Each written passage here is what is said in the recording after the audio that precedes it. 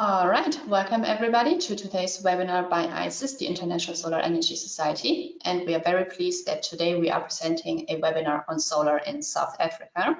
And we're going to get started right away.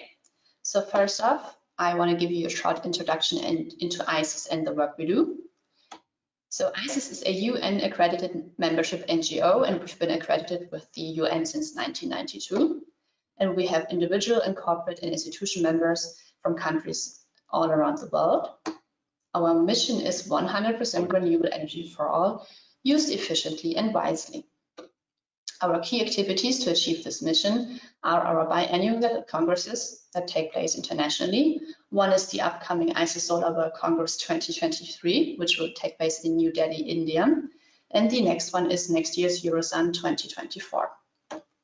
We also publish two key publications. One is Solar Energy, which is a quite old and well-established solar energy journal. And we just added recently the Solar Energy Advances journal, which is a fully open access one.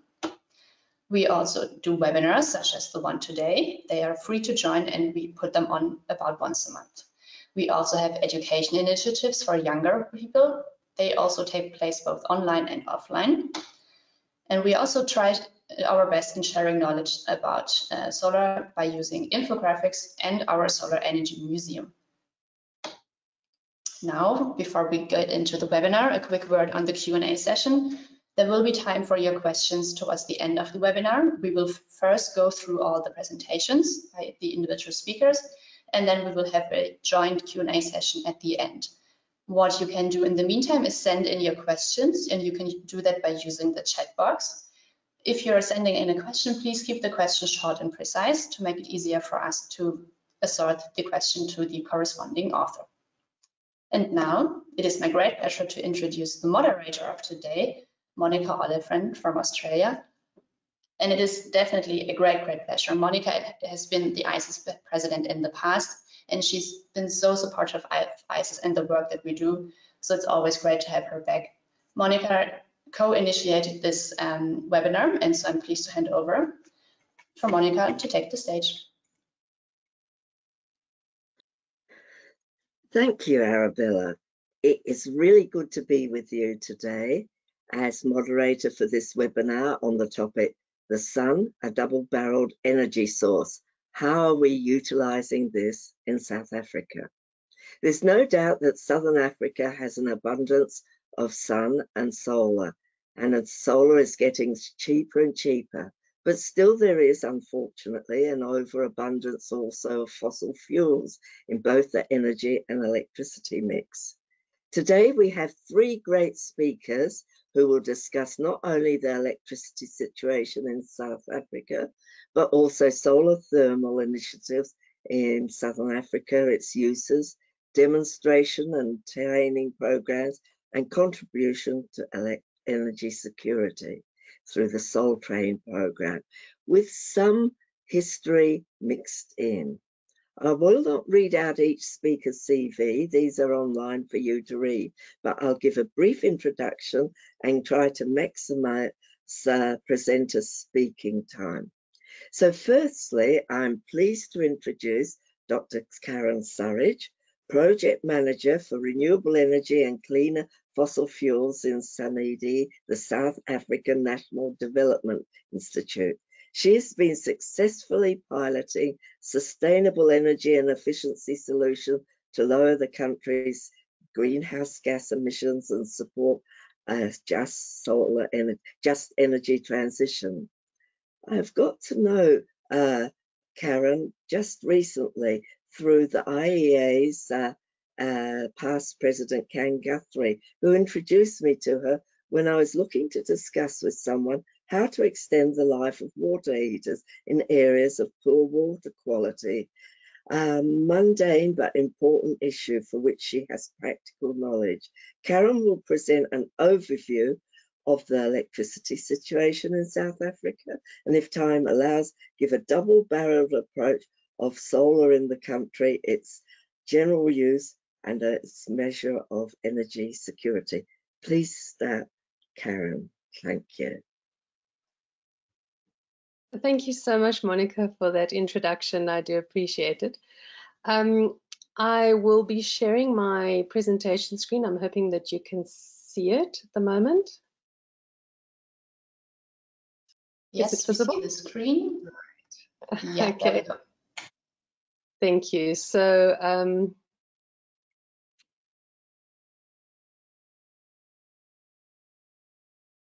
okay, now we lost it. Hold on. Oh, it looks like we lost Karen completely.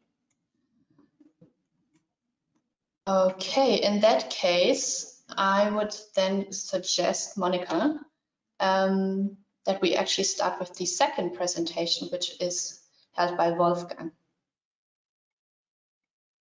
Oh, good. Well, I now have the pleasure of introducing Wolfgang Gruber-Glatzel, who has worked for 10 years at the Austrian Institute for Sustainable Technologies, AEE-INTEC, in the field of renewable energies for industrial systems. He will be talking about the award-winning program SOLTRAIN, the Southern Africa Solar Thermal Training and Demonstration Initiative that has been successfully built up in the last 12 years. Oh, we have Karen back. Yeah, Shall we? Yes, my apologies. Apparently the solar energy didn't kick in fast enough. So we go back to Karen. But I'm back if you still want me to set the scene. Yes, hold on. Okay. Trying Great. again. Thank you. Sorry about that. It just dropped connection, but I think we're back. There we go. Yeah, alrighty. So without further ado, let's move forward. For those who are not aware of SANEDI and who we are and what we do, you can see us as a implementing and research arm of the Department of Mineral Resources and Energy in South Africa.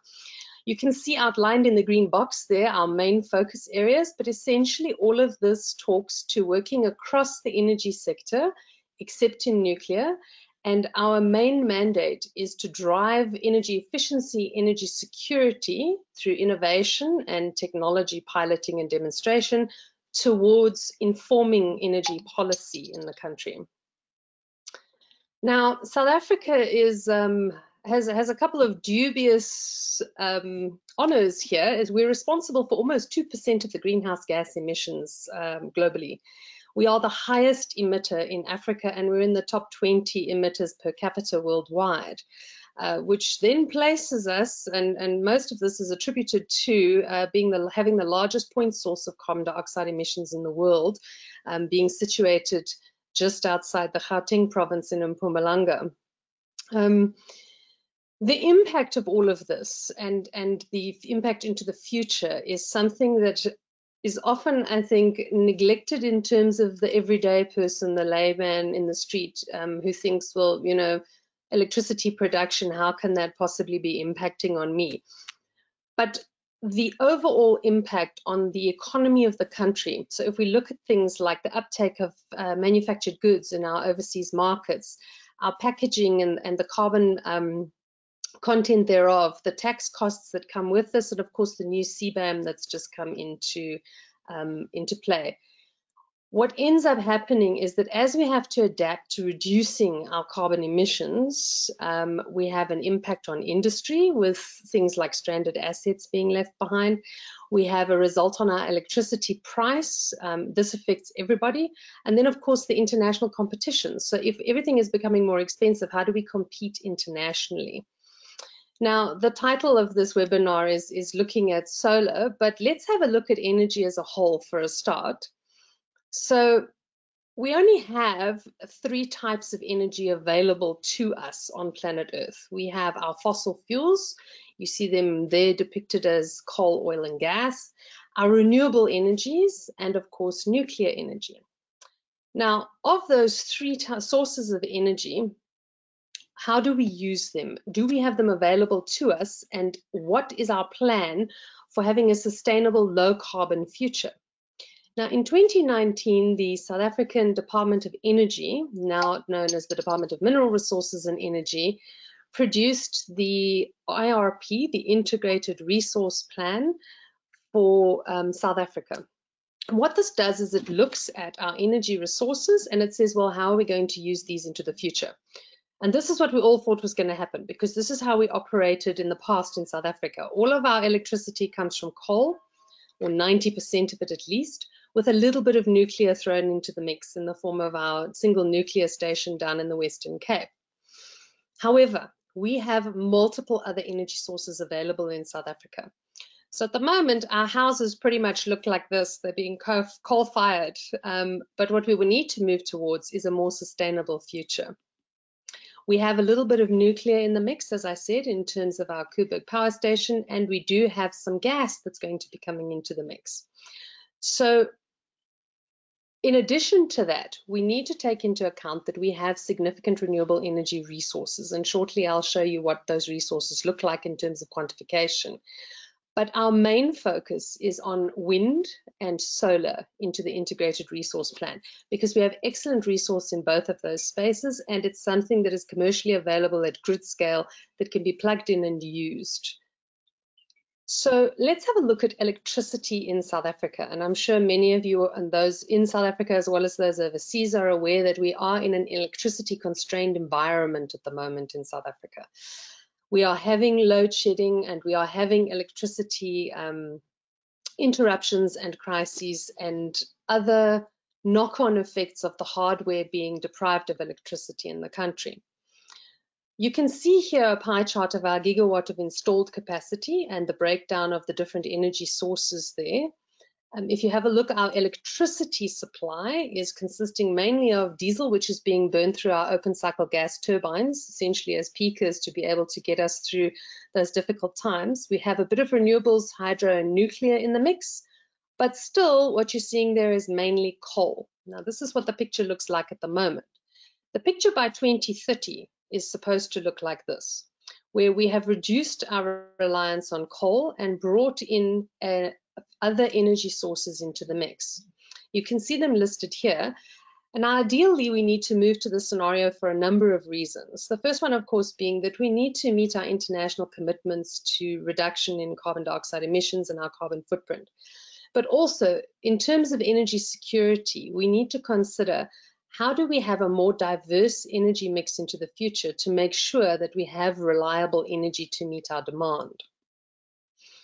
So if we have a look, and this is just a very generic picture that talks about electricity generation, transmission and distribution, it's important to remember that along all of these lines there are losses. There is also a requirement by the power stations, which are mainly coal-fired, as I've said, to meet the demand at the household level, where you see there.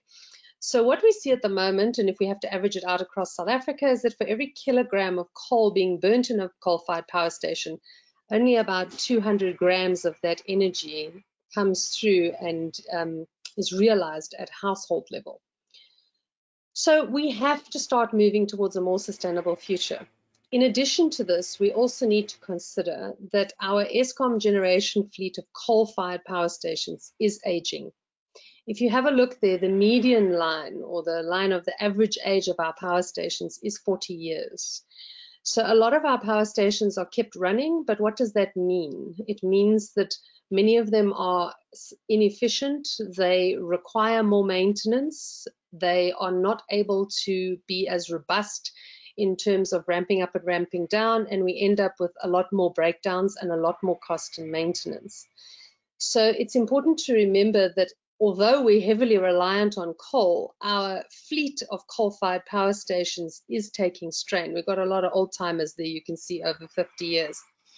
So as we push towards the transition of including other energy resources into our mix, we need to consider how we will move there in a just manner. So how do we transition from mainly coal across to that sustainable pie chart mix that you saw reflected in the Integrated Resource Plan for 2019.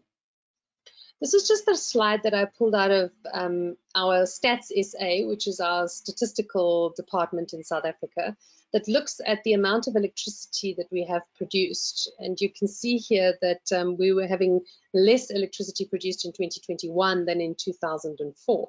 However, our population and our economy is growing.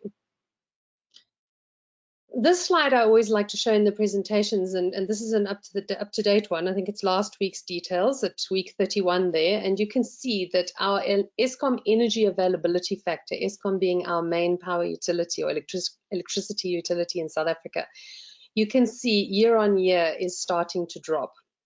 What does this mean? It means that we have less energy available at any given time. And you can see there with the median lines as well. Each year it's going a little lower and a little lower, although it seems to follow the same kind of trends. So ideally what we want to see is this energy availability factor being well above 70, never mind, well, 80, but 70 would be good. So where we're sitting at the moment in the mid to high 50s is really not conducive to meeting our requirements. So how do we boost this? This I also like to show. This is an annual outlook, but essentially everything, you don't have to read this, it's really tiny, but everything in red on a week-by-week basis between March 2023 and March 2024, so our financial year.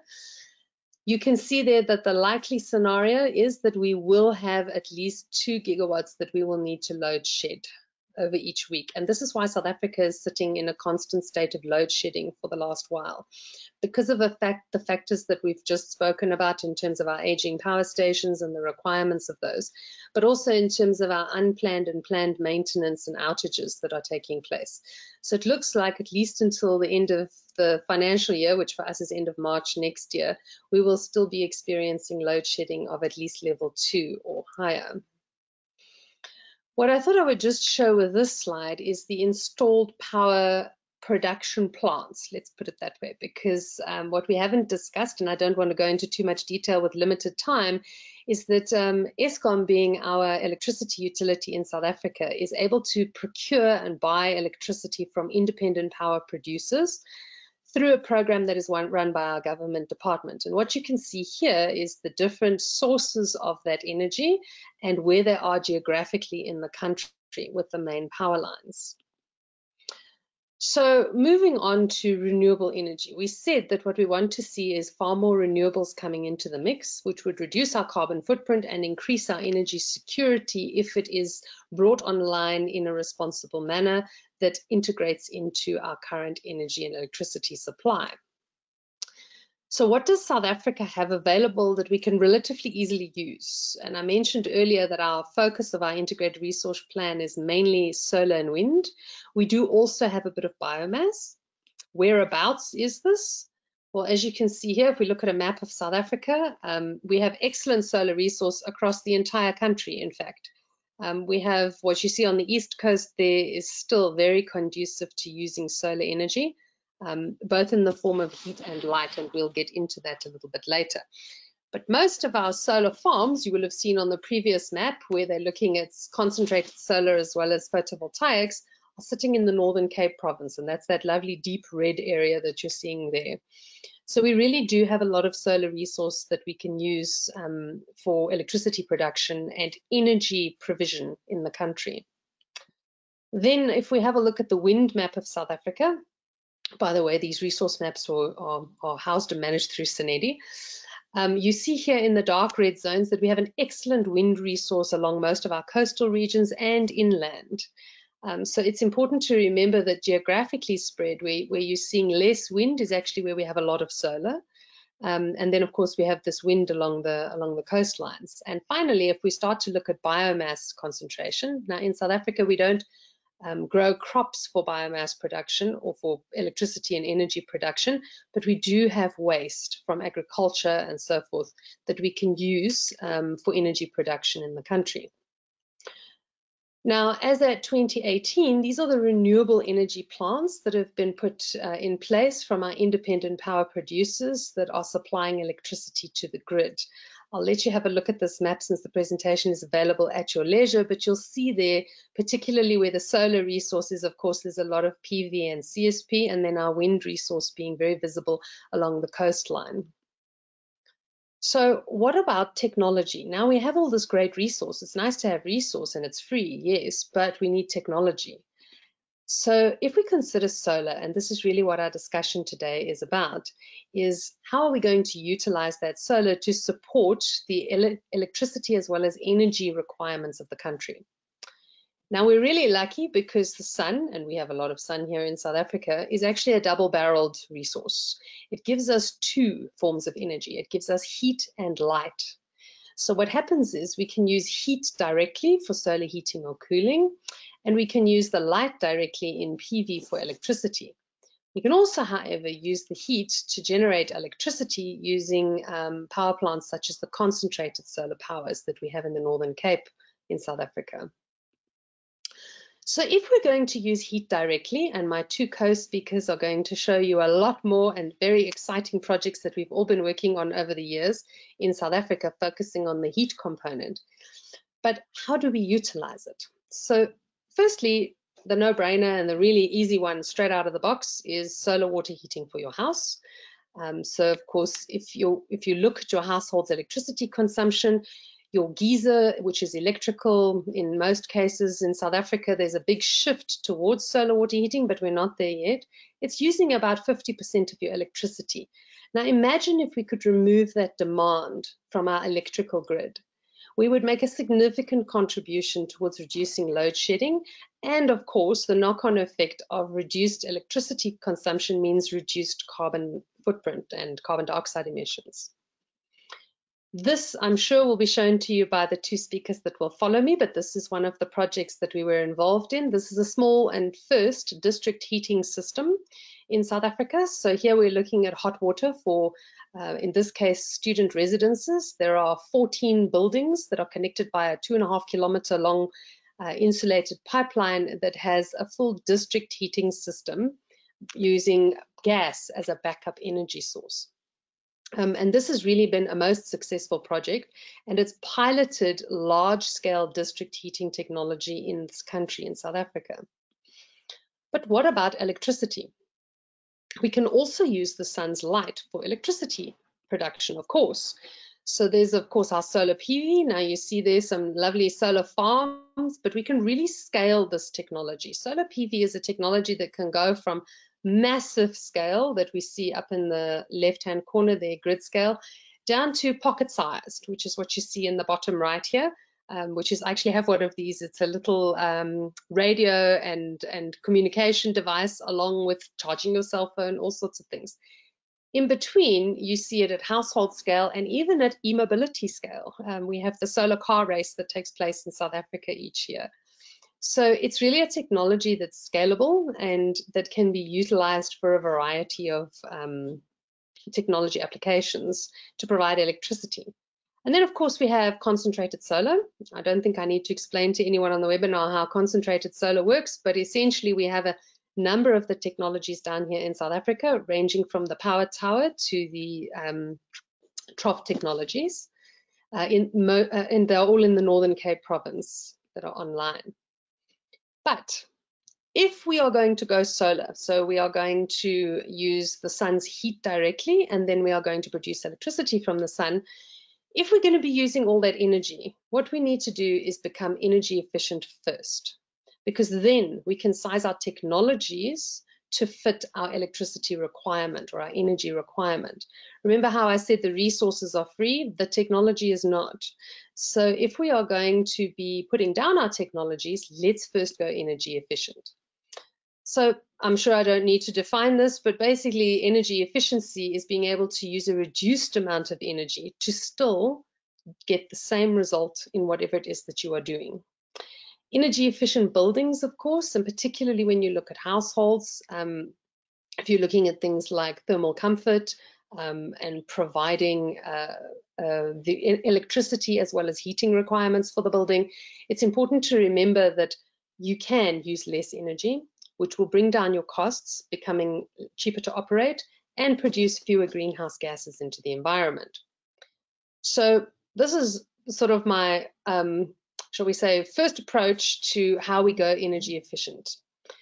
We need to change our mindset. So what we need to do is walk around and go, well, what is using electricity? Then we need to affect a behavior change. So we need to consider, do I really need to be using that electricity at the moment? And finally, we need to take action to become energy efficient. So things like switching off lights if you're not in the room, you switching or unplugging chargers and switching off standby devices. And I know in South Africa, most of us, because electricity has been relatively cheap and easily available for a long time, we don't think about walking out of the room and switching off the light when we leave. So these are things that one just really has to make a mindset change towards.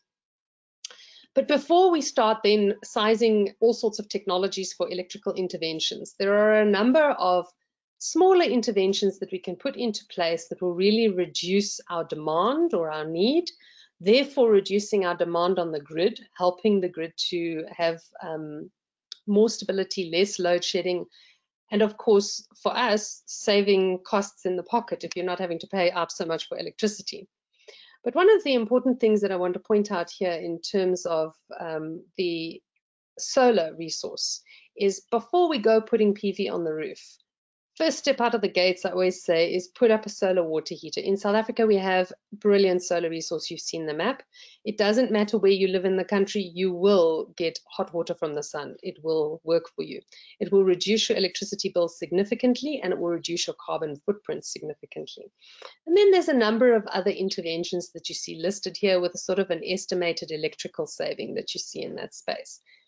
Once you've managed to affect most of these, then you can look at sizing a photovoltaic system with possibly a battery backup to make sure that your energy is secure, particularly in this time where we have load shedding and we have hours per day where you might not have electricity available to you, but you might need it. Photovoltaics are relatively cheap nowadays, considering that the technology's been around and been being developed for decades, but batteries are still rather expensive. So it really behoves the homeowner, building owner, or tech owner, prospective tech owner, to look at going energy efficient first so that you have a smaller system that's going to cost you a little bit less to put into place so that you'll be able to have photovoltaics which give you electricity with a battery backup that will take you through the night, and so that you can be relatively, I don't like the word off-grid because I don't think it's a good idea for anyone to go off-grid. It's not good for you and it's not good for the municipality or the grid itself. But it's one of the things that one needs to consider in terms of becoming energy secure. So essentially the grid, you remain connected to it, you still utilize a bit from the grid, but you make sure that you're as energy efficient as possible and that when the grid is not supplying, you have a secure supply of electricity in your house. And on that note, I'd like to thank all of you for your attention. I'm conscious of time, so I'm happy to take questions afterwards. My apologies for the glitch in the beginning of the seminar, and thank you very much for your attention. Thank you very much, Karen. That was a really comprehensive talk on the situation in South Africa, and it would be fascinating to see how quickly the aging coal-fired power stations are replaced and with what. A great talk. And I will move on quickly to our next speaker. Having given a brief beginning introduction to Wolfgang, I will just continue on to say that he will be talking about SOLTRAIN, which was built up in the last 12 years and developed in Austria under the direction of Werner Weiss, well known to many of you and often referred to as the father of SOLTRAIN. Werner is now enjoying his well-earned retirement, but Wolfgang, however, has an intimate knowledge of the program through his expertise in energy efficiency, excess heat and solar process heat, which he has acquired in projects in Europe, Asia and Africa. And he will now talk to us on SOLTRAIN. Thank you, Wolfgang.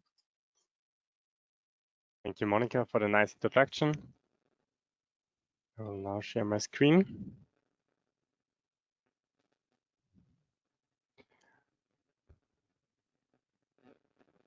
All right, so I'm happy to give you now an introduction to the SOLTRAIN initiative and specifically to the SOLTRAIN Plus project.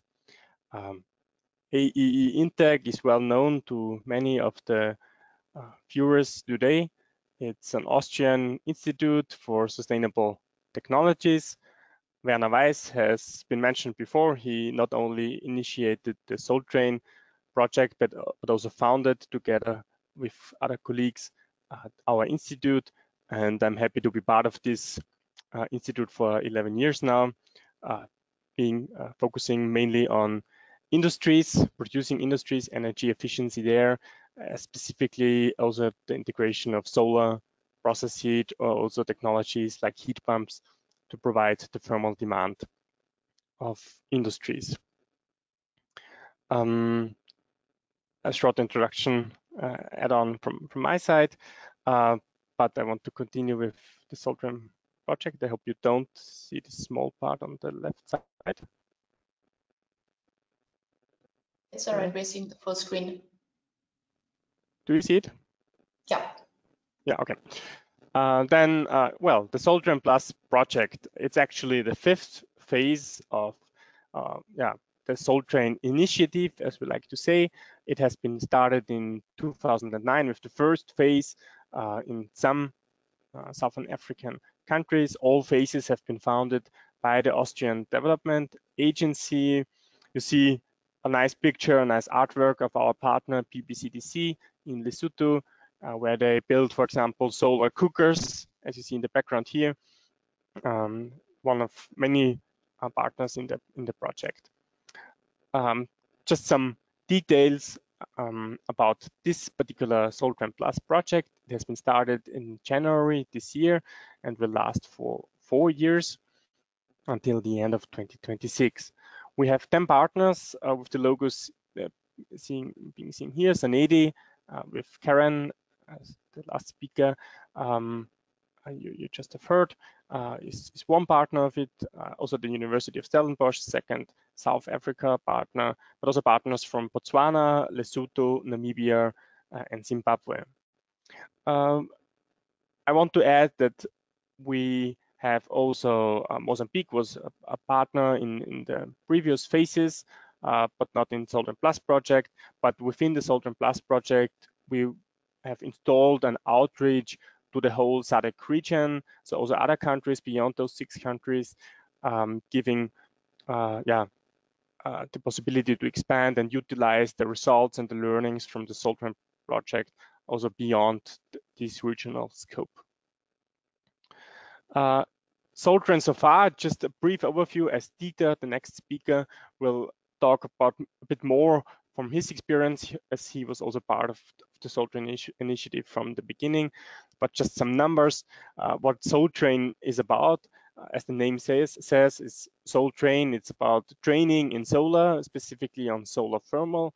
It's about training and it's about demonstration that this technology is feasible, can be installed in different kind of applications, and that we can learn from them, can go with study groups, as we can see here, to those demonstration sites and see they are working, they are functioning, and we can replace our electricity dependency with that. So far, at the end of 2022, 5,000 people have been trained in more than 200 training courses in the 6 partner countries. More than 600 demonstration systems have been installed, again, to show and demonstrate the applicability and feasibility of solar thermal technologies.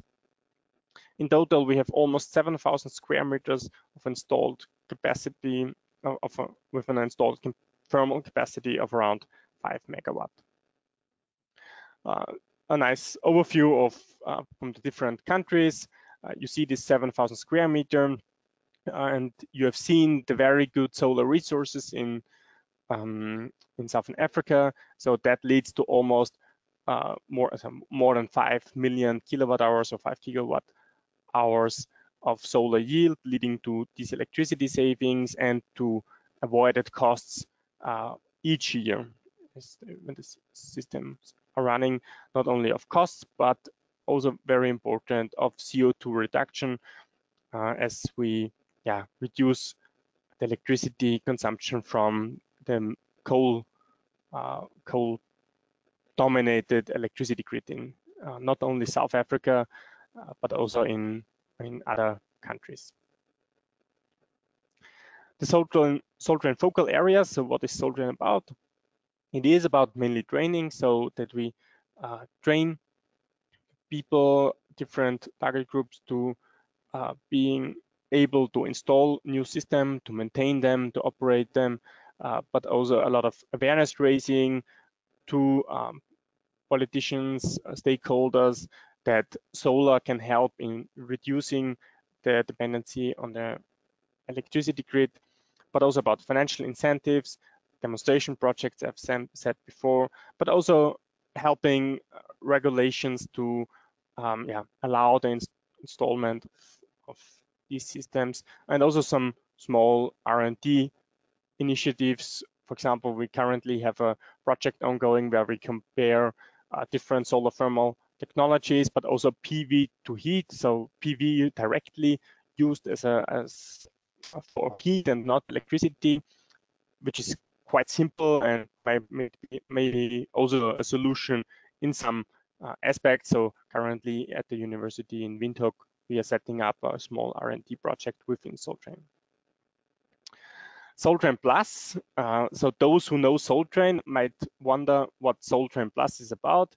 So in this current project, the Plus refers not only to the extended timeline and extended phase of the project, but also that we go beyond solar a bit and also go to renewable heating and cooling.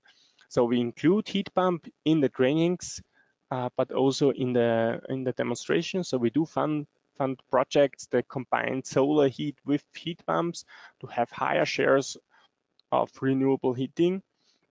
And similarly, what Karen already said, energy efficiency is the first fuel. So looking at energy efficiency also in the projects, this is what we have done in previous courses in Malaysia and Egypt before, doing trainings, energy efficiency first, in industries, but also in other applications, using especially heat recovery as a main possibility to add to cover the thermal demand of different different places.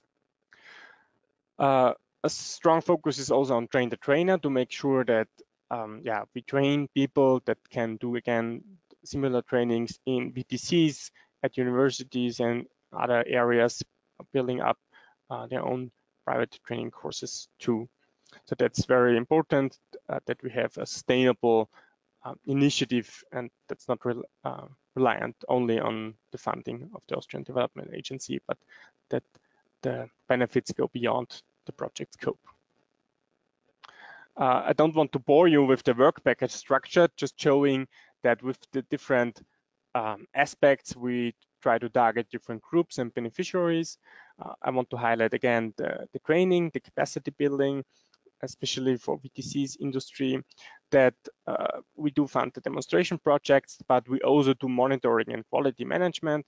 So each system we do fund with our demonstration budget will be also there will be a quality check 1 year after installation, and for some designated systems also a remote monitoring will be installed in order to measure the solar yield and to learn from those systems, to include this again in the training courses.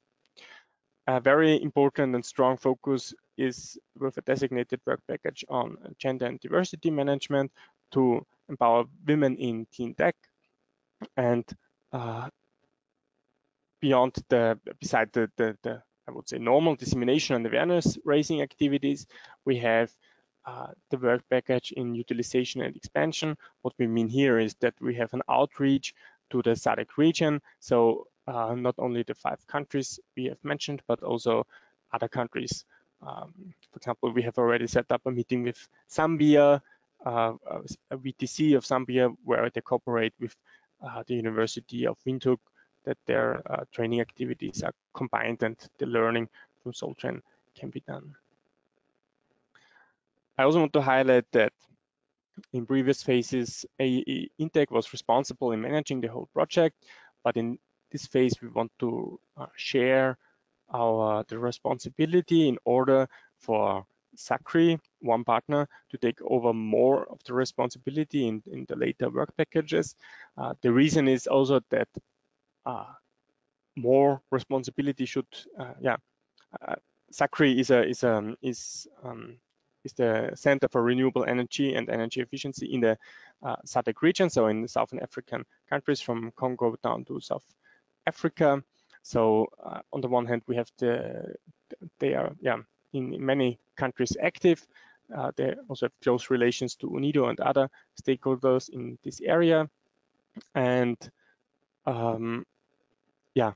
if, for example, there's no ongoing project, no phase 6, we have one partner together with all the other core partners in the project that have some sustainability of the training initiatives of the SOLTRAIN project. And by installing this lead, we hope that there will be a continuation of this work.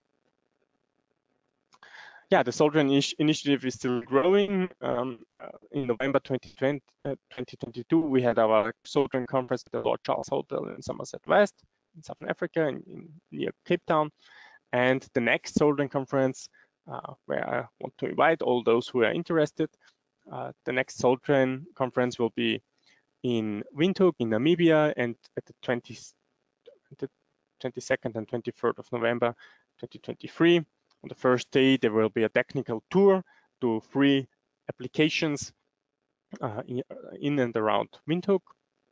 And on the second day, there's a conference program with speakers from Southern Africa on SOLTRAIN project and beyond, which is, the program is already quite put it together and it's quite interesting. And I invite you to pre-register on our SOLTRAIN website. I share the link at the end of the presentation too. Yeah, just some pictures and indications from previous phases. The SOLTRAIN initiative has been awarded by the International Energy Agency, by the Solar Heating and Cooling Program. It is with the project in Ausenkær in Namibia, also SOLTRAIN and the University of Namibia. You see also Werner Weiss in the picture. Training on the job is very important.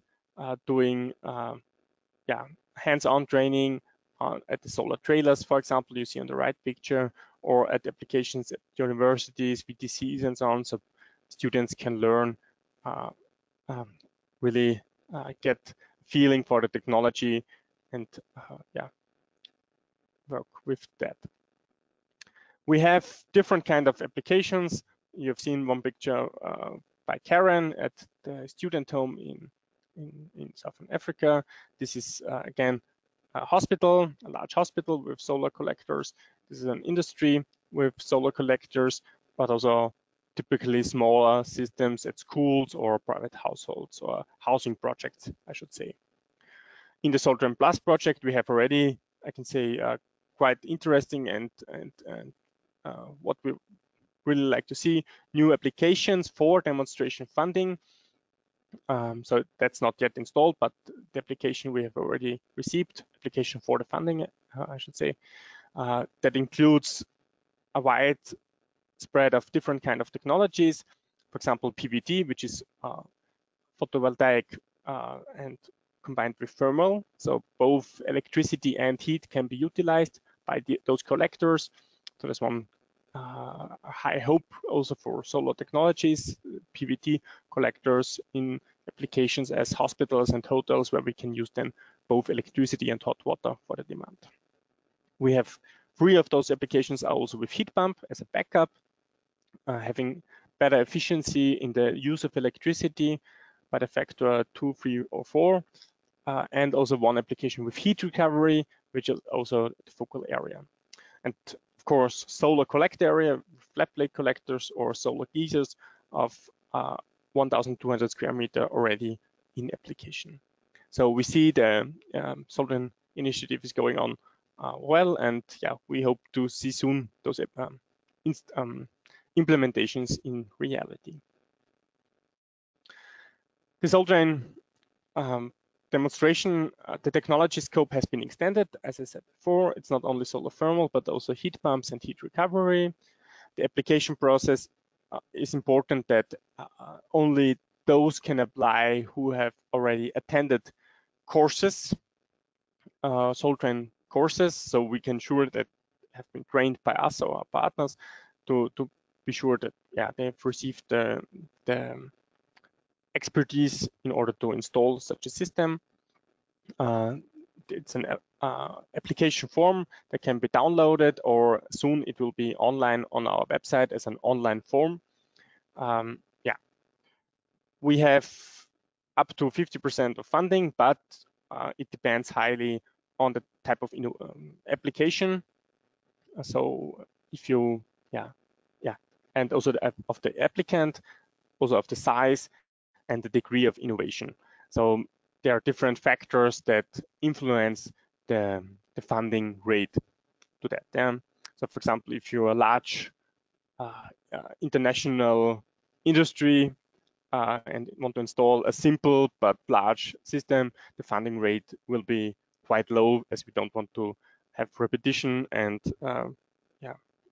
we want to rather see new types of technology to demonstrate also other applications, as we've seen a wide variety of possible solar technologies.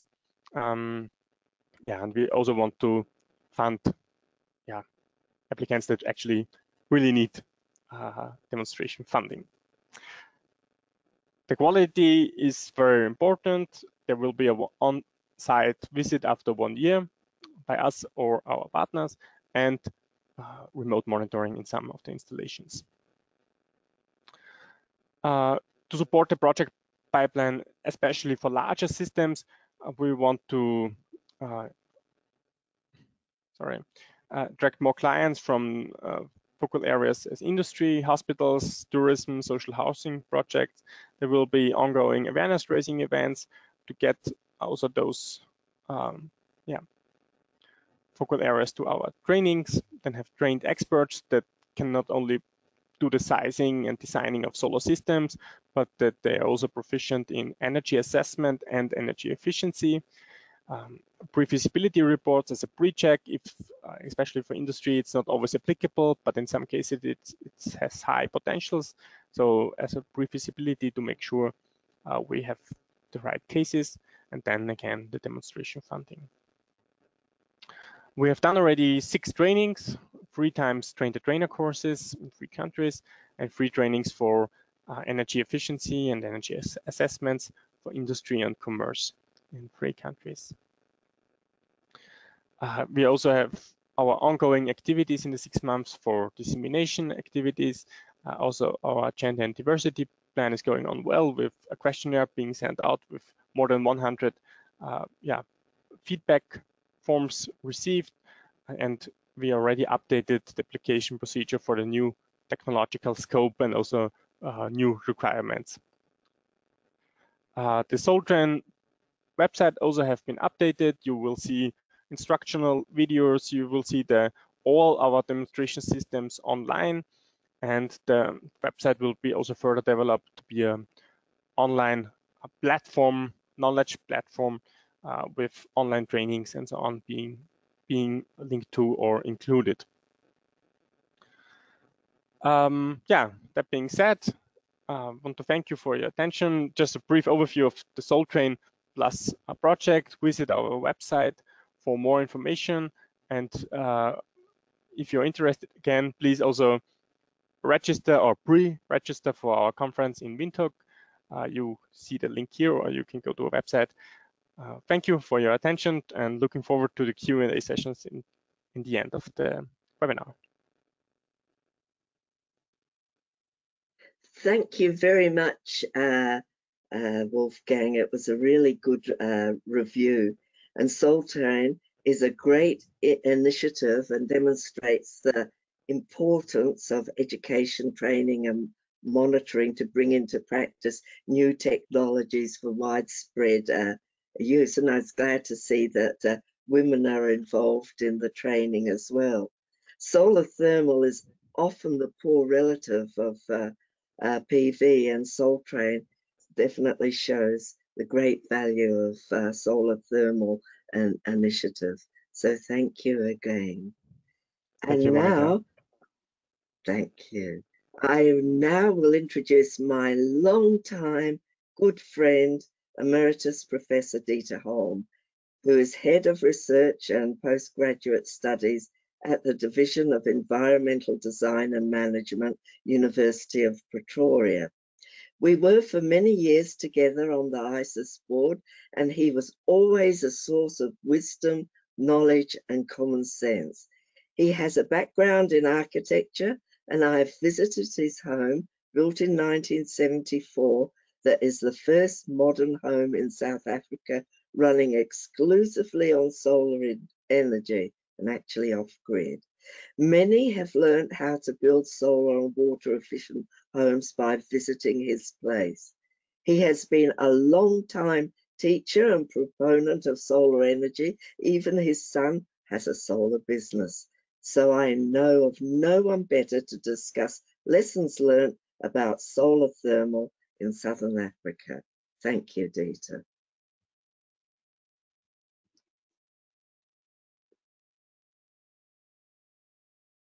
All right, Dieter, we will need you to turn on your microphone and to share your screen. So I see the screen. I can't hear you yet. Let's see. Now I should be able to hear you. Okay, is it coming on? Yes. Yes. Hi, Dieter. There we are. Can you see the image?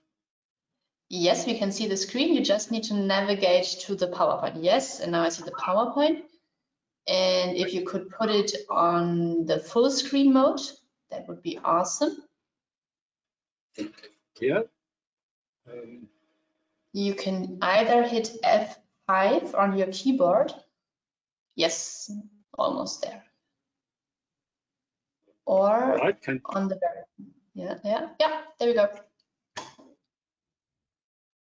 Yes, perfect. Thank you.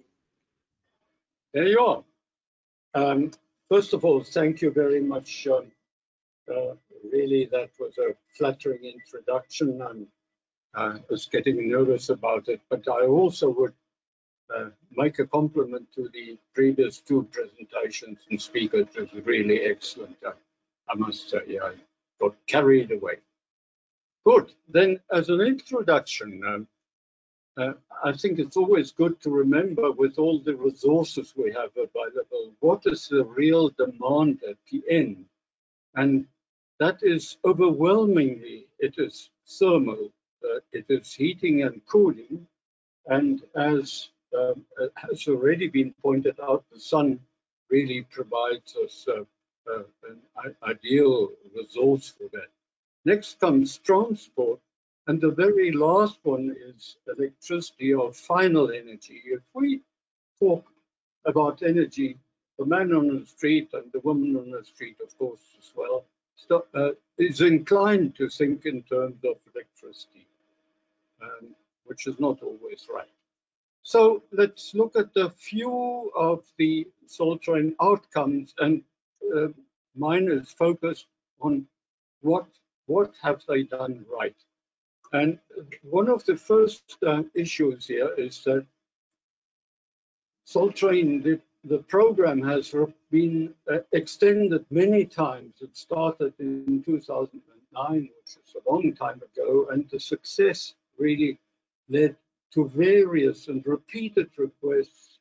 Can we go on, please? Can we go on? Can we continue? That it's working so well. Then, important, it has always consistently overachieved on its targets, and that despite COVID. And please remember that these targets were already quite ambitious. So it is really an achievement to see that. The next one is, has one risk, the international recognition. Wolfgang mentioned these briefly. More than once it has been assessed and awarded awards by independent bodies, so it's not an inside job or something. And that brings us to the conclusion that SOLTRAIN must do something right. There's lessons to be learned, whether you do it on PV or on solar water heating or whatever program. This has really been, they must know some success formula. And so I'd like to share with you the key lessons. Not, you can't read everything, but really the core issues, and I'll outline them quickly for you. It's built on experience of international solar water heater leaders. That means the champions in the world. The approach is not a single one, not placing, for instance, subsidy into the market or a single track idea, but we'll come to it. It is multidimensional.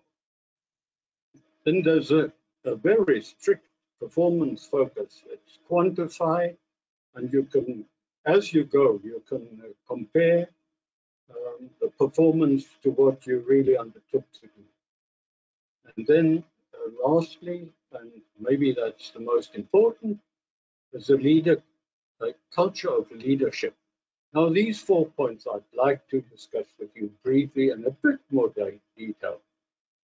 So the first one is built on the experience of Austria, and that's the interesting part now here. Austria had a nuclear power station that was ready to be switched on in 1978. Zwentendorf, which is about 30 kilometers upstream of Vienna. There they wanted to build a power station, and there were a lot of demonstrations against it, especially the youth, really large-scale demos. And what happened next, and this is the interesting thing, the same people who were active in the demos, and the demo can be quite destructive, decided, no, we have decided against this, but what's the alternative? And this is what I find so inspiring. So these young people, and a lot of teachers were amongst them, said, no, we must now go for solar thermal. And they started a grassroots movement where they bought the equipment to build homemade solar water heaters, and they built up the knowledge, and you could borrow the equipment, and they taught you how to do these, and you could use the tools. And in this way, and this is so fascinating, they build up an industry which eventually became a world leader. Now, I'd like to put this in perspective. Austria, that's 80, has only a 15th of the area and only a 15th of the South African population, yet they became a world leader in this. And now Vienna only receives about half of the solar radiation that Southern Africa would, for instance, receive. So it must sit not in the resource, but possibly in the human inventiveness, the dedication, and the inspiration. So in just to summarize the story quickly, how did they become world leaders? Actually, with a negative start, and I must share with you, the vote against the new station was 50.5%, only 0.5% over half, and yet they took the decision. Austria took the decision, and that shows you also how far they are ahead of the rest of the world. That was in 1978. The other important issue is the multi-dimensional approach. And I'd like to share this with you quickly. And one of the first is you can't introduce solar water heaters if the market, if the end consumer is not aware of it. Wolfgang showed us this one already. I'd like to stress this awareness issue first, but that's the starting point. And you can also talk about 4 areas: awareness, acceptance, or even better, aspiration, then availability, and finally, affordability. That is the A issues. Of course, you need ambitious targets, and I'd like to change this slightly to say inspiring targets, not only ambitious. People must be aware of them and strive for them. Then, of course, you need training to be able to install it. And you can see these items are all interactive. The one is dependent on the other. You won't have ambitious targets if you're not aware. You won't get off the ground if there's no final financial sticks and carrots. Laws and laws alone are not sufficient. You also have to apply the laws. And very important, you need leadership by example, and especially in government. Government must not only put the laws in place, but must also demonstrate convincingly that these laws are being applied and that government itself, in its own buildings, in its own facilities, leads by example. For instance, here we have the potential, I'm sorry about that one, the one back, we have the, come on, where is it now? Yeah, we have government buildings, which is already almost 3 million square meters of potential. Very little of this is being implemented. And these are all, for instance, especially prisons, these, you have a captive audience and captive users. So I think there's a big opportunity. We also had, on the other side, we had this Marlborough installation, which is the ESCOM rebate scheme, and it shows maybe it is important that who is really the leader of the program. It was started 14 and was run a couple of years, but only achieved 5% of its target, about 12 million square meters. But now look at the orientation of these. Half of them are facing the wrong way. So it doesn't help to count square meters if they're facing the wrong place, direction away from the sun. So it is important that whatever you install, that it's also operative and in good working condition. So there are 2 lessons in it. Is if you want to have a program this, you must have dedicated but also knowledgeable people who are not in conflict really with the long-term focus. Performance focus, and this is interesting, that the projects were really quantified. You have to do this, you have to do this by that time.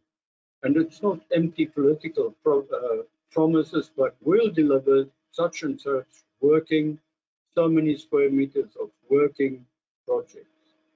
And these are tested. What is very important that the existing systems were tested, which really was the first thing that initiated and brought in the local industry buy-in, because that's the first time they discovered that the installations they've been making all the years didn't really work as well as they've been thinking themselves and have been telling themselves and others. And one of the important insights was there that the backup, the electrical backup, actually concealed the non-performance of the solar water systems.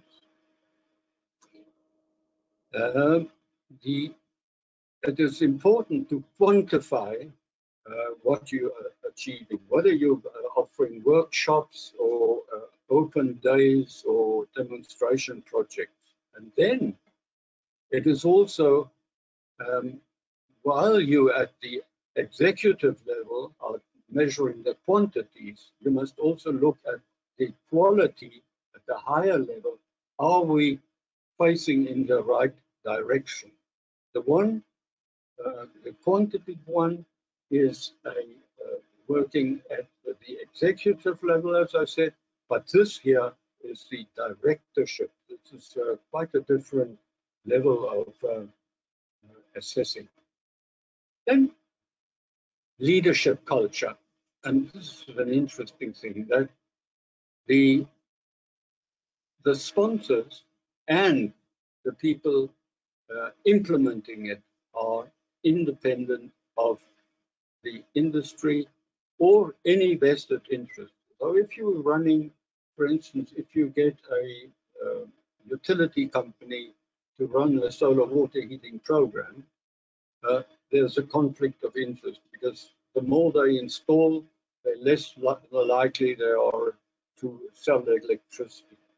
Here we have the advantage, as I said, that the Austrians and the people involved there had a long record of experience, made their own mistakes, know what to avoid, and also have been through a long development history, as I tried to illustrate. I think it is also important that in Southern Africa, in many instances, we do not have a long-term perspective. People in part blame it on a colonial history. I'm not so sure. But also what's very important, which came with the Austrians, and I must stress this, a culture of maintenance. You need a long-term perspective and maintenance, and the need for maintenance, and that you can avoid it if you do a proper job in the first instance, is a crucial issue, because some of the installations had bimetal corrosion on them. A lot of them were not properly insulated or insulated in such a way that the solar energy, the fierce sunshine destroyed them. So it was very a crucial cultural approach that was brought home to the participant.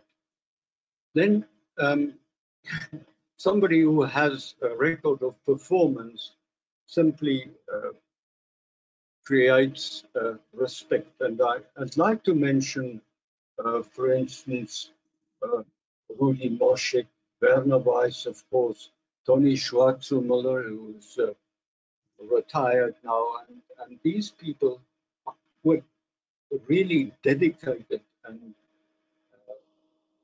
you can Rudi slept on the job, not during the day, but during the night, to be early the next day. And that, I really think these people, with the background, I think that started with this cultural move, are really dedicated people and inspiring people. And that really helps also if you do a presentation and with this background, people listen to you. In spite of this and having such a proud record, there's a culture of listening to feedback. So if you talk to these Austrian team leaders, they would listen to you and respect your local experience, your local feedback. And I think that is really another lesson to be learned. And that is my whole story. Thank you.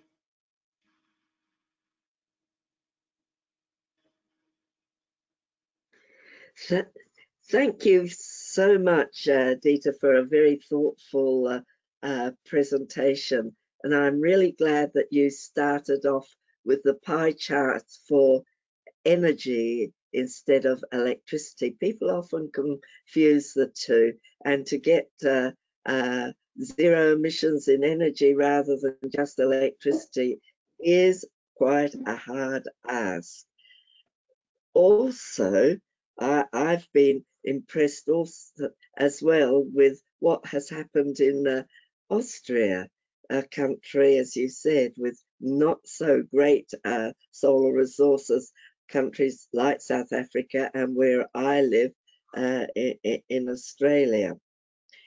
I really like your picture of solar water heaters pointing in all sorts of different directions, which shows the problems that one has to overcome.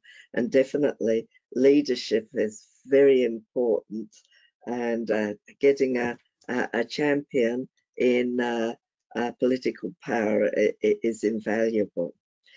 So I would like to now thank again our three excellent speakers. We've been very lucky today to have a great group of people, and I hope you take the opportunity of asking questions of these three experts. And I'll go back to you, Arabella, because I haven't looked to see if there is anything in the chat, questions in the chat, and please do put some in.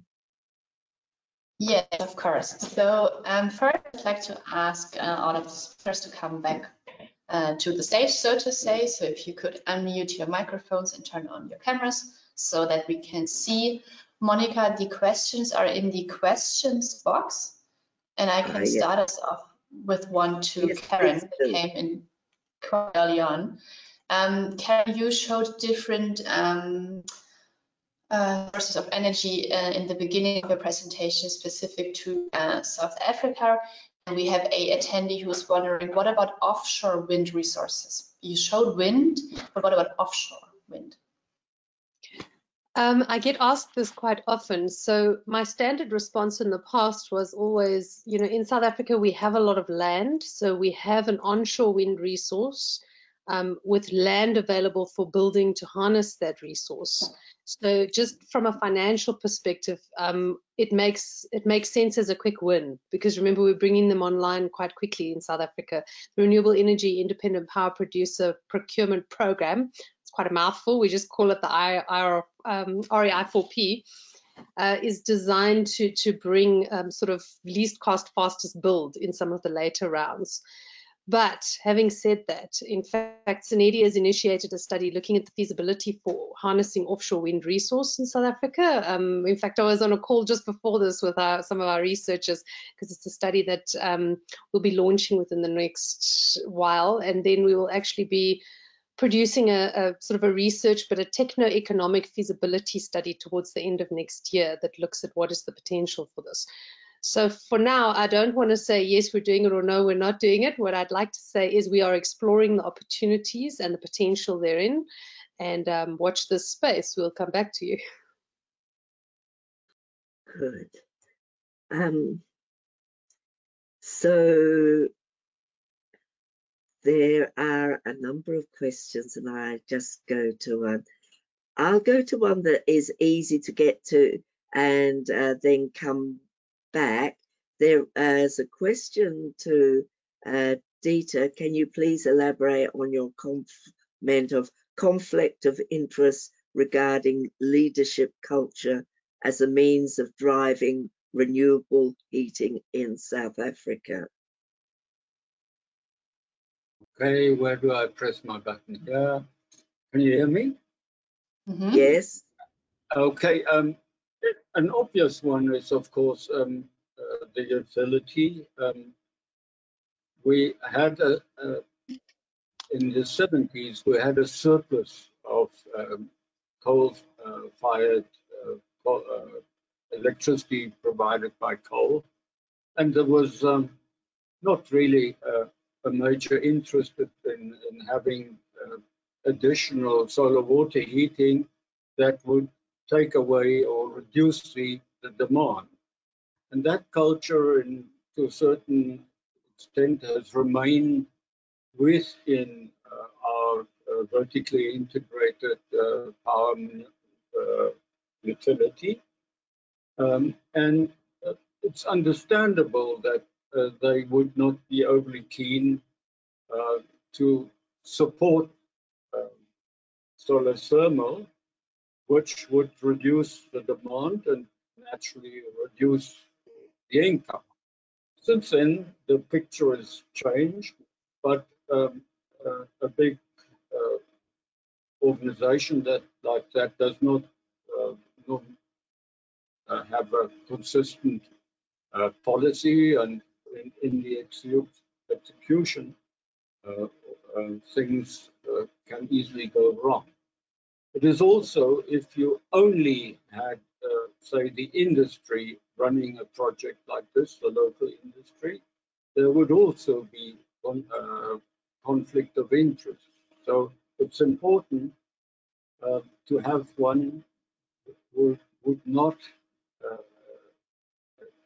an organization leading the whole initiative that does not have a temptation even to steer it in its own interests. That is really all. And you have much more public support if it's quite obvious that nobody is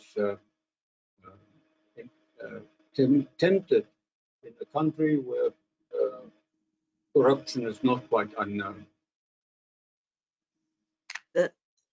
Anna, thank you. And I'll now go for a question to Wolfgang, a very short one first. Is SOLTRAIN likely to go to India? And then I'll follow up with one on solar cookers. I'll come back to you on that after you've answered the one on India. The first question, yes, SOLTRAIN is going on until 2026, which is a long time. It's 4 years. And like in all phases at Dr. Werner, we always planned that it will end after the first phase and the second phase and the third phase and so on, because you never know. It's a new project that needs funding and agreement to the funding. So we always plan for 4 years, and we do again like this. We take a lot of actions to have a sustainable initiative in SOLTRAIN, even if there's no funding by the Austrian Development Agency afterwards, which is very important, I think. But might be a 6th phase is also not out of the question, But we plan like it would be the last one.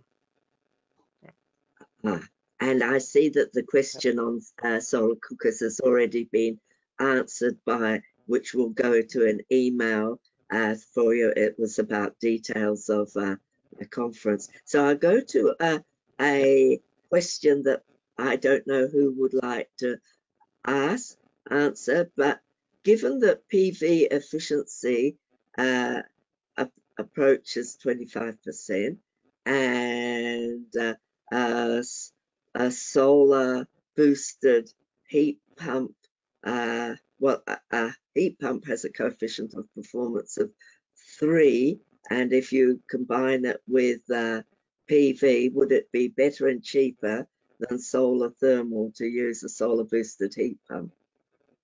Who would like to answer that? Come on, Wolfgang. Yeah, I can take the first answer, and you can, both of you can jump in. Yes, I mean, we can see this in reality that heat pumps have a lot of installations, and PV, of course, also. And the combination of those two makes sense because they are also flexible and modular in its approach. And PV efficiency is getting better. The COP, the efficiency of heat pumps, is highly depending on the source temperature, which is part of our training, and we include this in our training because it's important to look at the combinations. But solar thermal has still many areas where it can be applied. I think that PVT is important, so the combination of photovoltaics and thermal technology in one collector, which is very important for areas where there are space constraints. For example, multi-story buildings like hospitals. I think that's a very nice application where PVT should be installed, the thermal part for hot water and electricity for example, the heat pump, but also other electricity demands in the building. So it and other areas like industry where my field of expertise is, you have higher temperatures, and then the efficiency is also depending of the heat pump, and the solar collectors also depend on the target temperature.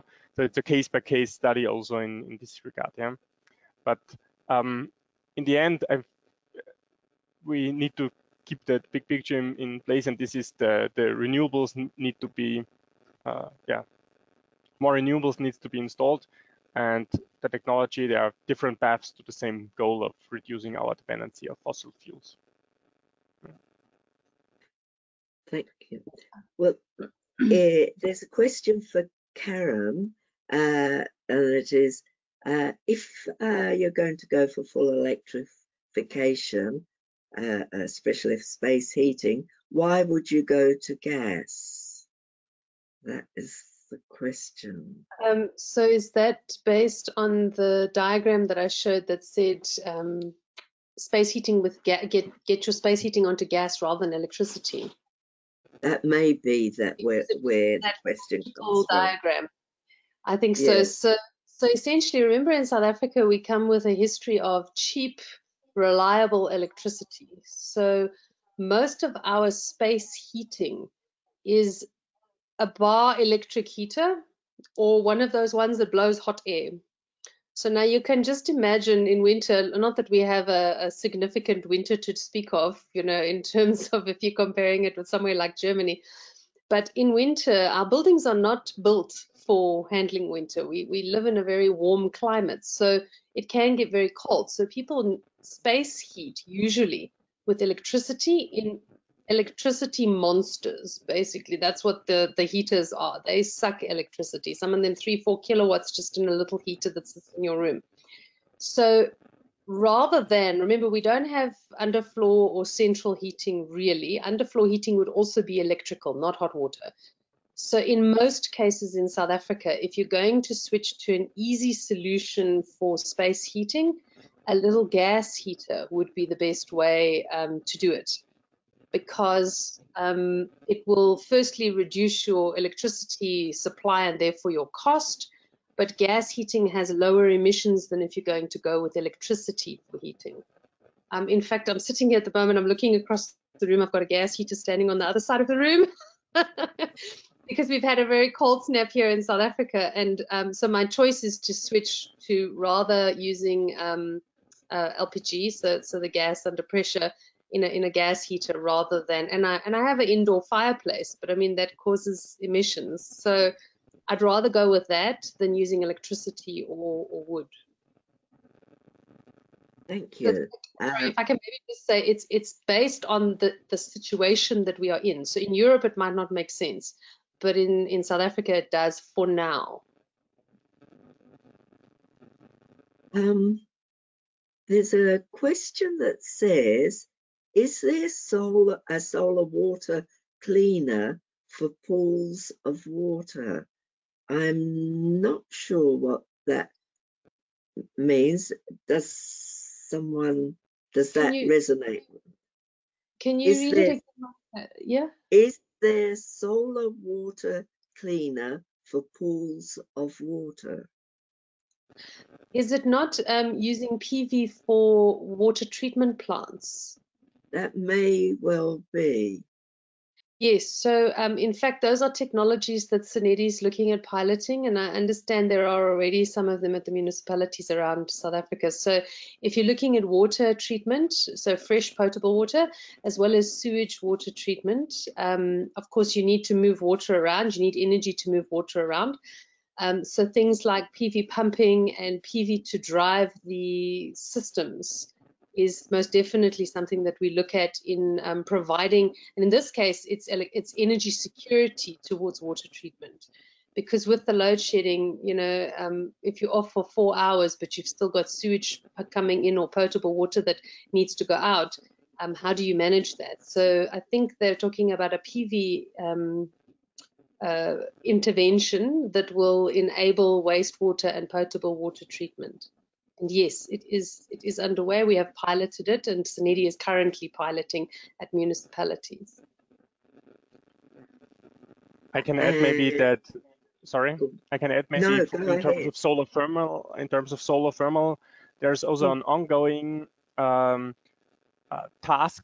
research task of the International Energy Agency for Solar Heating and Cooling, which is, I think many know.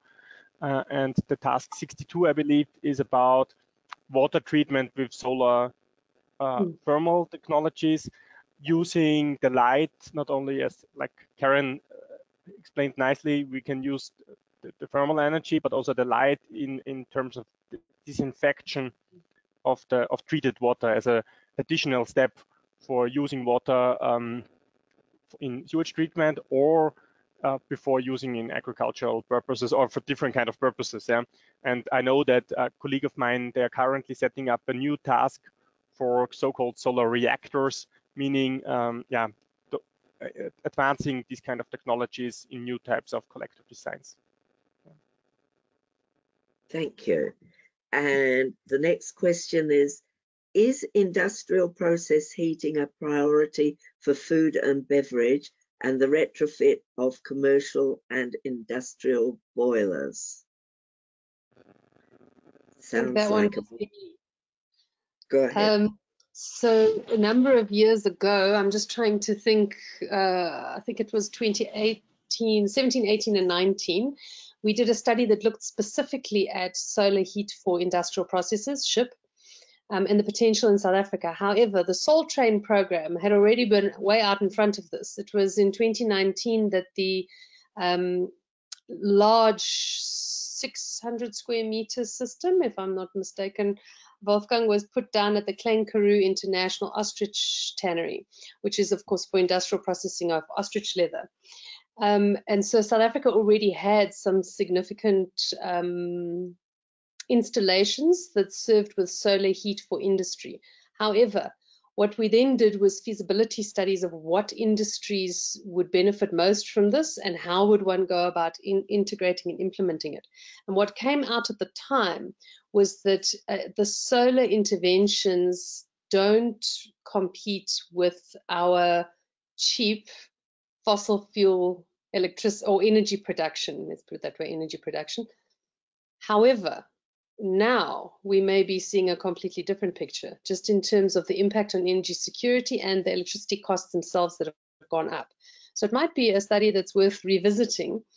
But having said that, the food and beverage industry was one of the ones that came out tops, and textiles, for potential interventions that would be relatively economic to do.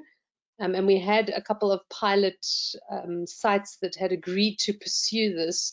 And then unfortunately, the pandemic hit and a bit of a recession, and unfortunately, financially, it wasn't viable to take those further at the time for those companies.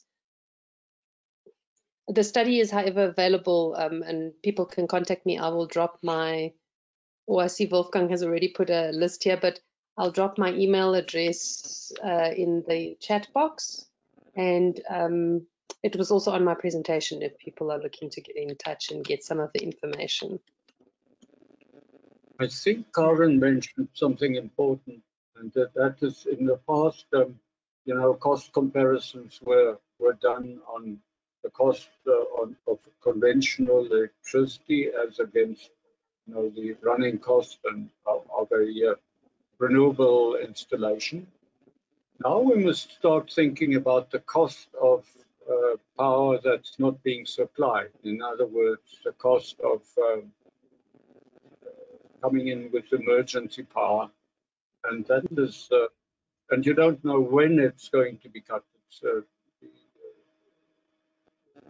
exactly. The economic impact of that, and they've started quantifying it, is proving to be rather significant. And I think that's what would, yes. I think there's another layer. I think also, Karen, you had it in the first slide of your presentation, that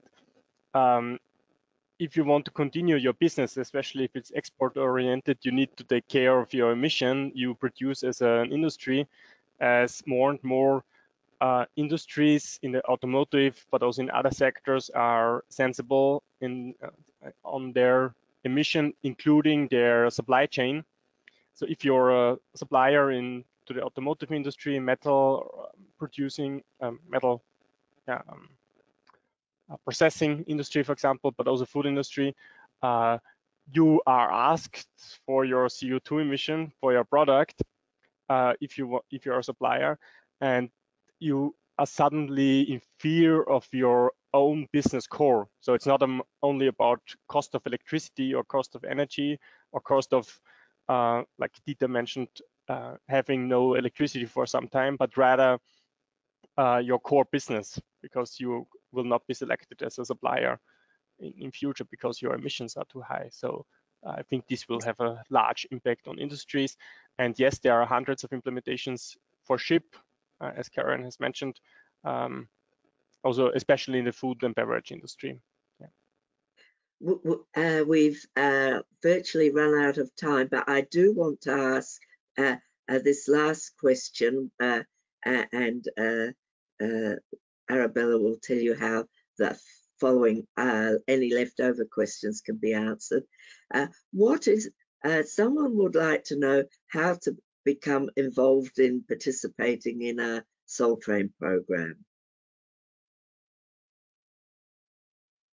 Sorry, could you repeat the question? Sorry. The actual words is, what is involved in participation in SOLTRAIN? I think it means how does one become involved in a SOLTRAIN program? So the trainings we organize together with our partners. So for example, with Karen together at Sanedi, that we organize them, and through the channels of Sanedi and others, we make advertisements for the trainings, and you can apply for taking part of the training, and for workshops organized by Sanedi on their own.